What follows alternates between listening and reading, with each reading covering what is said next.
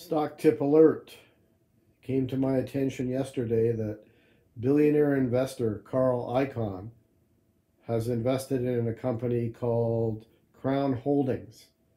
And Crown Holdings is a company that makes tin cans. And why is that important? Because in our world, trying to get away from disposable materials like plastic and so on, he feels that a company that's making cans, which are recyclable, will be a benefit. And I think that he's right. So the ticker is CCK.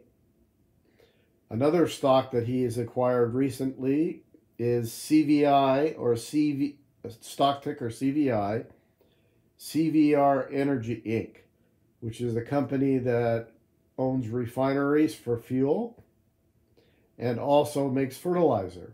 Both of these items are going to be items that are needed around the world and in the future.